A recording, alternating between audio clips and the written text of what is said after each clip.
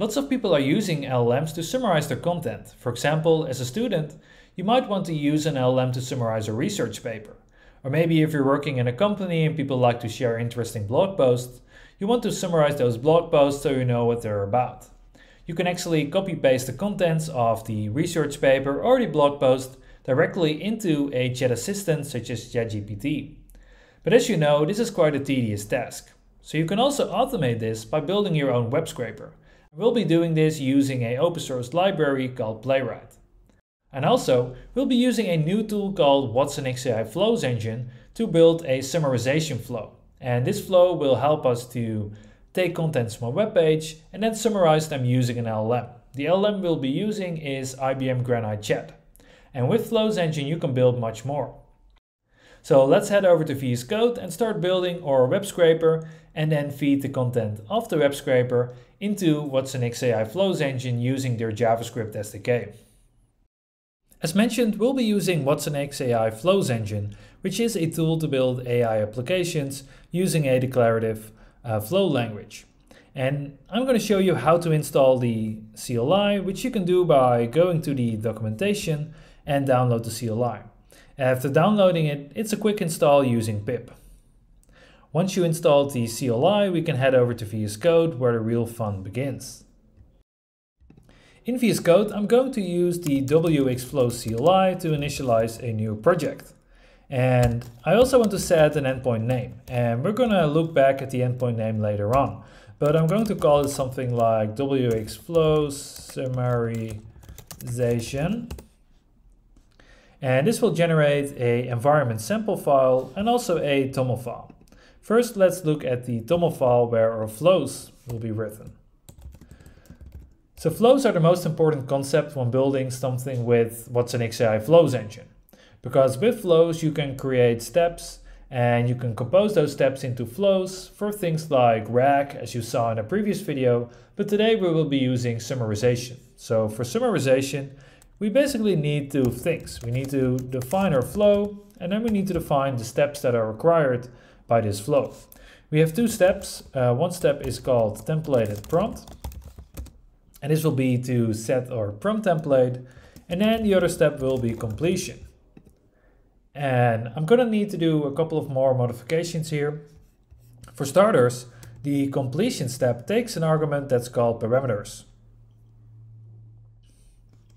This parameters argument is something we should pass explicitly, as it isn't a required argument for a templated prompt. So we can do summarization.parameters. Whenever you send a request with the flow summarization, you can also pass a parameters argument to it, and it will be passed on to the completion step. The other argument we need to set is that of prompt template. So we want to pass a prompt template to this step because we want our prompt to explain what we're going to do. So we're going to do summarization. So our prompt should say something like, I want you to summarize this text into a very concise bit of text. And for this, I already created a prompt for us. The prompt says, system, you're a Granite Chat, an AI language model developed by IBM. You're cautious, you carefully follow instructions. You're helpful and harmless, and you follow ethical guidelines and promote positive behavior. This is just to set some ground rules for the system. The thing that's user-defined is this one. Create a concise summary of the document provided below, and then we're going to pass in a question variable as the document. So we're going to be leveraging the question argument that's already available in one of the steps to make our lives a bit easier. We can do more stuff here. We can say, instead of create a concise summary, create a dummy summary, or create a explain it to me like your 5-year-old summary. We can do multiple things here, but now I'm going to do a concise summary. So let me copy this prompt and bring it over to my TOML file, where you can just paste it in like this. If I save this, there's one other thing I should do. I should go into my environment sample file and clone it and rename it to .environment and save it like this. We need to use a model, and as explained, we're going to use IBM Granite Chat, but of course I also need to pass a host for the model or an API key. You can use watsonx.ai Flows engine with your own watsonx.ai account, but you can also use a shared account. And in order to activate that shared account, the only thing I need to do is save this in my environment variables. Once I save this, I'm going to check my YAML file one more time, and I'm going to run the command wxflows deploy. And this will deploy the flows that are available in my YAML file to a live endpoint. And we already set the endpoint name earlier on. So this will take a couple of seconds to complete, and then you can see I've got a nice little endpoint that looks like this. So now I would be able to send a request to this endpoint using HTTP or the SDK for JavaScript or Python. And I'm going to be using the JavaScript SDK in this case. I also created a small sample app because we need to set up a web scraper. We want to scrape a website and then pull down the contents of that website and summarize these. And for this, I'm going to use a blog post that I wrote. So let me open the app application here. As you can see, I already pre-filled my endpoint name and API key, and I'm going to blur those just so you won't see them after all. I'm doing a couple of things here. I'm importing Playright and I'm also importing wxflows. So this is the JavaScript SDK for watsonx.ai flows engine. And the first one, of course, is Playright, an open source library to do web scraping and testing. I created a small function that will start a Chromium browser. So if you're using Chrome, this is what you need. It will then visit a URL, so a given URL in the browser that it's mocking through this Chromium setup. It's then going to find a locator and take the text inside the locator. And then finally, it will close the browser and return the results. I'm calling this function from right here. So first I set up my connection to wxflows by providing my endpoint and API key.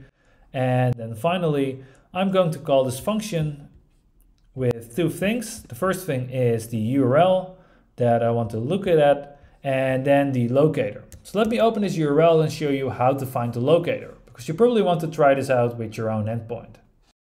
So this is the blog post that I want to summarize. As you can see, it's quite a lot of text, so it would be good to get a concise version of it. In order to find this text, we need the locator. So this could be a CSS class name or an HTML element. So I'm going to use the inspect functionality right here to find the locator. And you can use this button right here to get some more insights when you hover over the content. And by hovering here, I can get insights into the markup by looking somewhere here. I have the content body, I have the content data. So this is the content that I want. If I scroll down, you can see this is my text for the blog post. So I need to take the URL and then I take the locator and I can head back to my web scraping script. So in my web scraper, I provided both the endpoint name and then the CSS locator. Then what I'm going to do, I'm going to call the function model.flow. And this function will look at my summarization flow, which we just built. It's going to use the model IBM Granite chat, and then it's going to set some parameters such as the maximum new tokens and also the minimum new tokens. I don't want it to look at any stop sequences, so I just want the complete text to be summarized. And also I need to pass my content. So the content comes from this web scraper and I'm going to pass it as the question. And then finally, I'm going to console log the results. So let me cd into the application, also clear my terminal a bit. And in here, I'm going to run node index.js because I just want to execute whatever is in this file. Then it's going to scrape my website and finally pass it through the summarization flow, and it should print the summary of the text in my terminal. So I'm going to increase the size of my terminal a bit. And as you can see here, we have a summary. The document provides a tutorial on how to build a question answer application using JavaScript and IBM's watsonx.ai flows engine. As you can see, it did a pretty good job in summarizing this blog post. Of course, I can go to IBM Developer, use any other blog post and summarize it.